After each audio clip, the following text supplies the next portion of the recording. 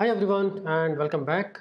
We are talking about basic GraphQL APIs, basic queries, and now we are going to extend this example with some mock data like mock user, mock post, mock comments data, and we will try to define the types accordingly. Okay, before that I have done a small change. I have added a node mode and I have added node mode exec that so that we can run this in the watch mode npm run start. I mean using node mode, whenever you do the file changes, it will restart our server. Okay, coming to our index.js. Before this, what we will do is, let's say we are defining some entities, user, post and comment. These are the three entities we are targeting, and based on that we are going to define the queries. Okay, so we are going to generate some mock data, and here we have queries.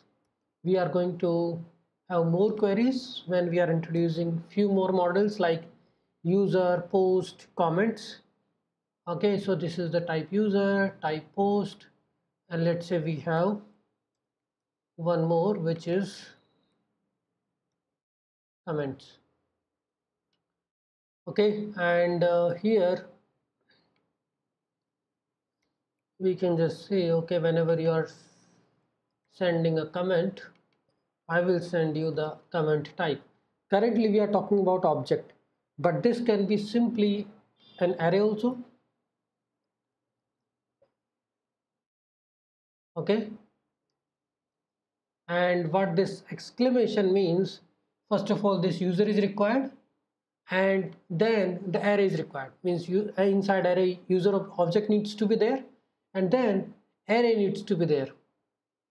Okay, similarly we have comments,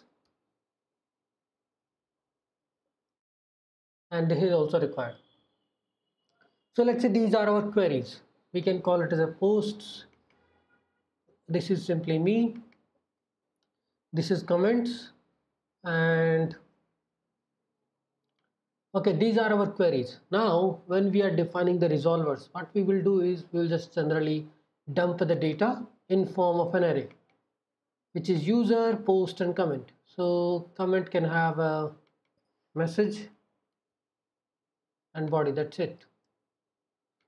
Okay, and we can define our queries, which is, let's say it will become me, and me is returning, it should always return an object, not an array. So we are good here. Posts and comments, these are the two other queries we have. So we are good with me, and we have posts, and we have another is comments.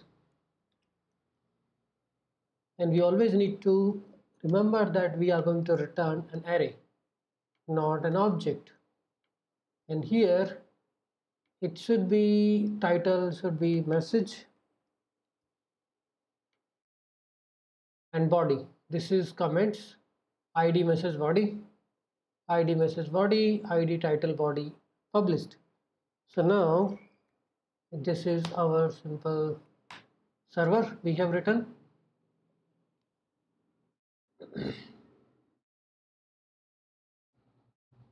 Okay, we did a frequent change, so babel node is restarting. Now there is some error. If there is a mismatch in the type definitions, then there will be an error. I think it's already, what we can do is npm run start, or in the node mode you can do a delay so it doesn't frequently restart.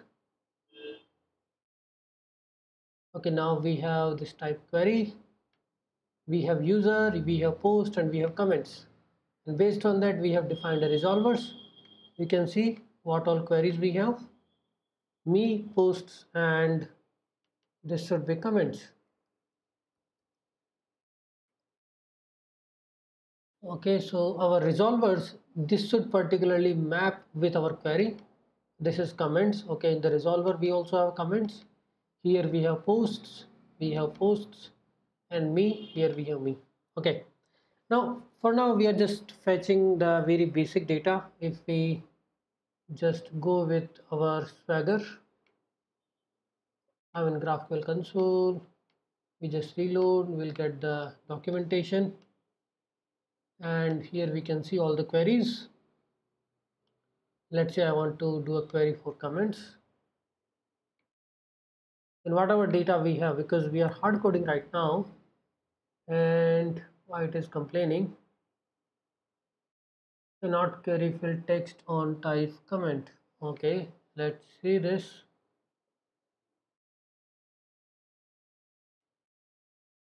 Or let me maybe reload this. So we can get the updated type definitions, and here we are doing add query. Yes, now this is the correct format which we have put. Now you can actually execute a multiple queries also. This will give you the data. I mean, this should be defined inside and in a single query. For now, let me just give it a try. This is comments, this is posts, and this works, right? You can actually nest it inside a single query tree.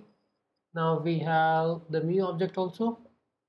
We can put that inside the same tree, because there should be one root query or one root mutation, and we are getting all the data, right?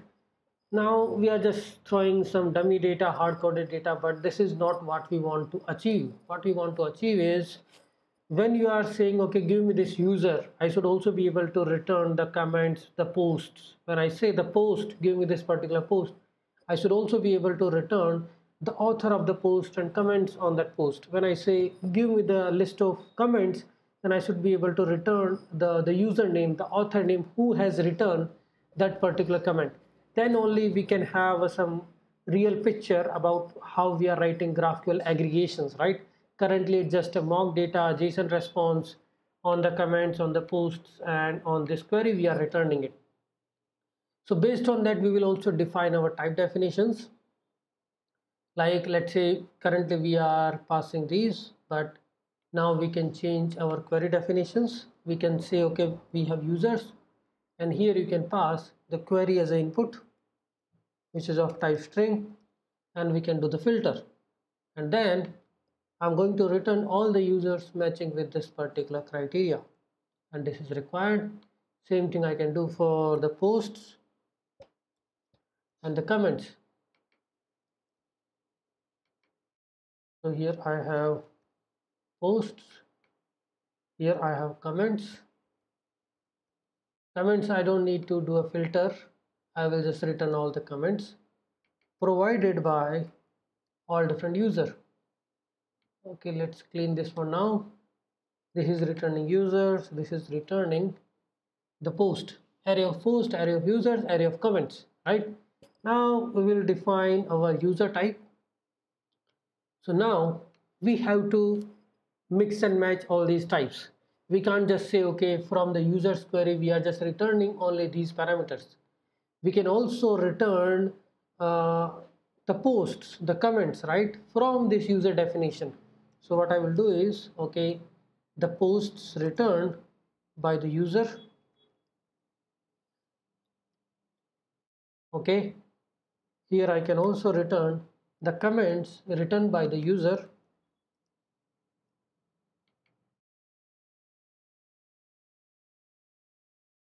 right? So I can return the post type and comment type from the user type. This is how we will be mixing these types, because if I'm requesting your user, I can also request, okay, give me the post, give me the comments returned by this particular user. And similarly for the post, I can return the author. I can add the author here, and I can add the author for the comment. Now the only thing is we need to handle these separately in the resolvers, right? Because what we are handling is, okay, in the users we are returning the user type, but now in the user type there are posts and comments also there, which we are not returning from these resolvers. If I just change this to the users, and now the users and posts, they are taking string as an input, right? So all those things we need to handle. So let's connect in the next video and we will fix this. We will pass the string in the users and the post, and we will return the required data, which says okay, the basic user information, and you can also request the posts and comments array.